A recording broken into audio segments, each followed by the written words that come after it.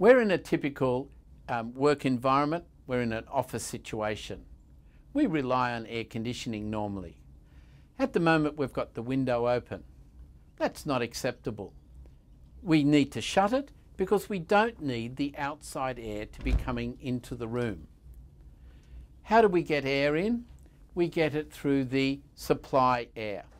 The supply air grill is pumping enough air into this room for the heat load.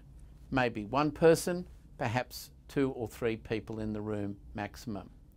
The airflow is from the supply air to the room, and then we have the situation where we have the return air grill. The return air grill allows the air to pass out of the room through the door, still maintaining some confidentiality.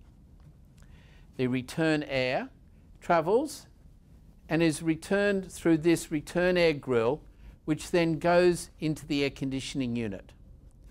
The air is then reconditioned and it is supplied back into this area. There's a few supply air, one up here and one over in the other side of the corner. The idea is that there would be more people in this room. We might have a situation of morning or afternoon tea, a number of people sitting on the couches. We need more supply air here. Here we have the supply air for this room.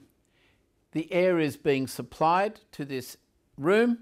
It's been pulled away to the other side of the room where the return air grill is. Air is circulating, but it's circulating away from me.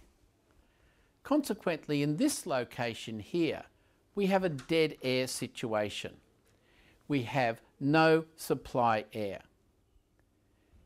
Effectively, if we had moved the supply air, let's say 2 metres to directly above me here, we would have had air being supplied and returning.